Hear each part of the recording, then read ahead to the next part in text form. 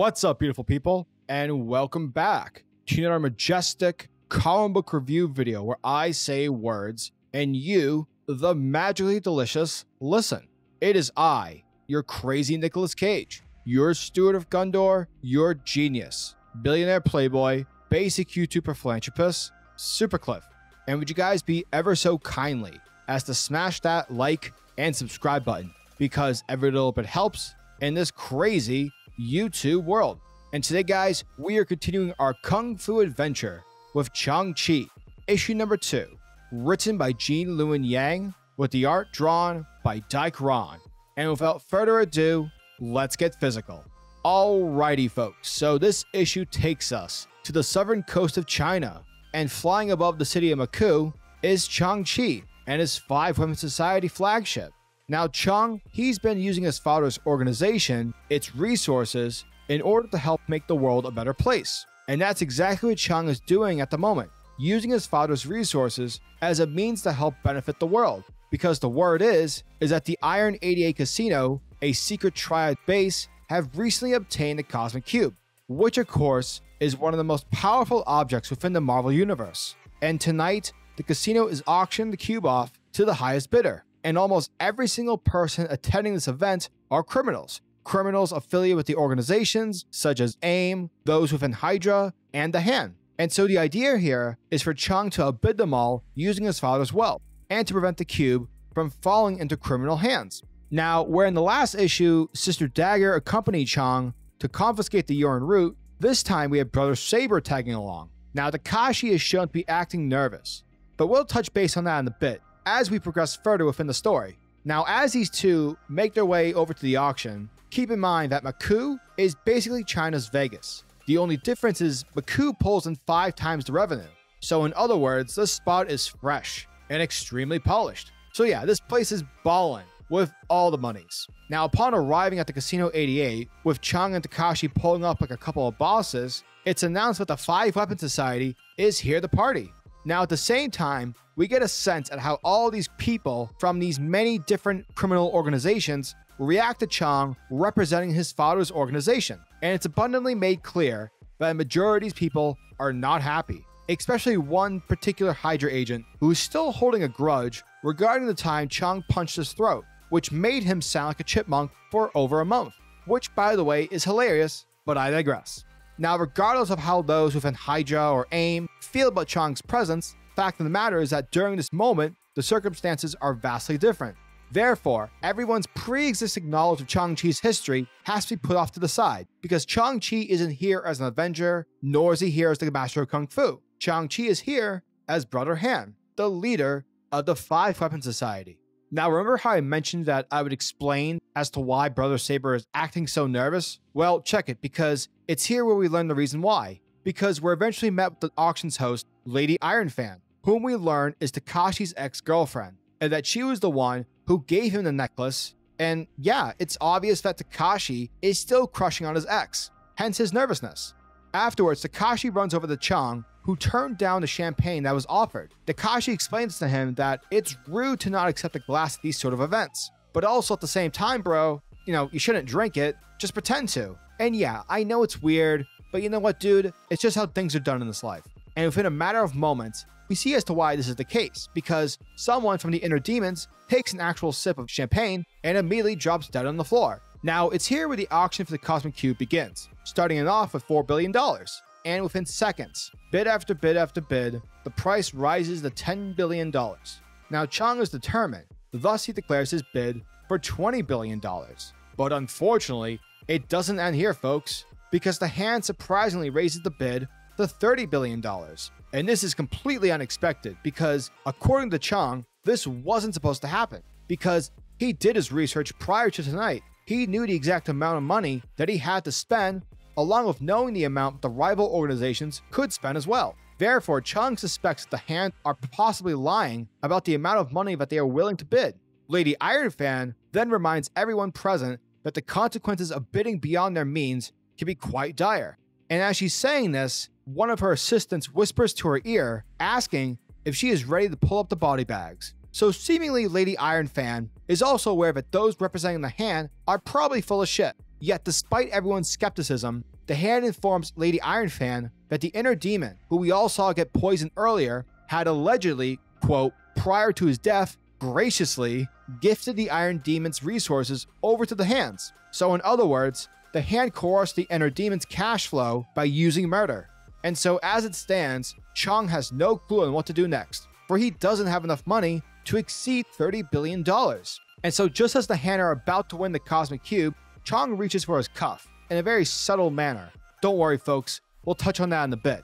And boom, Captain America, the Star-Spangled Avenger himself, comes smashing through the casino. And it's made obviously clear that Captain America is here for the Cosmic Cube. And it's because of this abrupt disruption where the entire room turns into chaos, with many of those among Hydra and AIM accusing Chang for possibly leaking tonight's auction out to the Avengers. But in response, Takashi smashes the same Hydra agent who was complaining earlier about his throat. So yeah, suck it Hydra. Afterwards, Chang goes after Cap, who's already snatched up the Cosmic Cube. And with Chang demanding Cap to turn over the cube, it catches Cap completely off guard, leaving him shocked and confused to see Shang-Chi here of all places. And it definitely proves to be a reminder that not a lot of people amongst the superhero community are aware of Chang's current status quo. But it's because of this moment that Chang is easily able to kick the cube right out of Cap's hand, so that he can then take it for himself. And so once Chang takes the Cosmic Cube, Chang activates it and begins harnessing the cube into creating an illusion that makes all the villains like Madam Hydra, MODOK, and the Hand, along with many others, think that Chang's being chased after by Captain America. So in natural response, all the villains begin to chase them down as well. However, once the villains follow Cap into the next room, they find Chang standing over Cap's dead body. And it's here within seconds when the illusion begins to fade. And it's here where the bad guys realize that they've been locked in one of the casino's vaults, along with a bomb of sleeping gas. Now this is where things get pretty cool, because it's here where we find out that Chang had called Cap by using the communicator on his cufflink. But with everything else that followed, with locking the villains in the vault, that was all on the spot. Heroic improvisation. But it's here where Takashi tells Chang that he understands the reason of trying to keep the Cosmic Cube away from everyone else, but he tells him that working alongside Captain America isn't a good look. But we also learned during this conversation that Chang put this contingency into place because he wanted to make sure that the Cosmic Cube was leaving here in good hands, Cap's hands. And we can tell just by looking at Takashi's face that he's a bit annoyed because this wasn't part of the plan.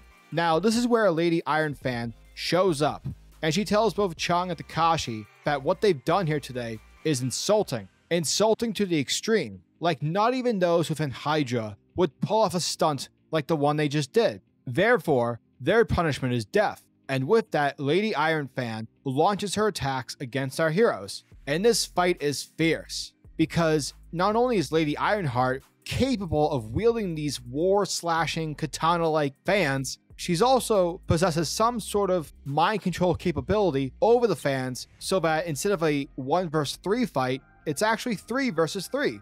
And yeah, throughout these panels, we get to see a lot of kicking, punching, grunting, a lot of twirling, and we also get to see Cap pass the shield over the Chang so that he can block one of Lady Ironfan's attacks. Now, fortunately, as the fight progresses, Chang is able to end this fight with a swift punch to the face. And alas, the villainous fan-wielding Danger is down for the count. From there, Takashi picks up the Cosmic Cube and he hands it over to Cap, honoring his word, even though he doesn't want to. And with it, Cap radios over for backup.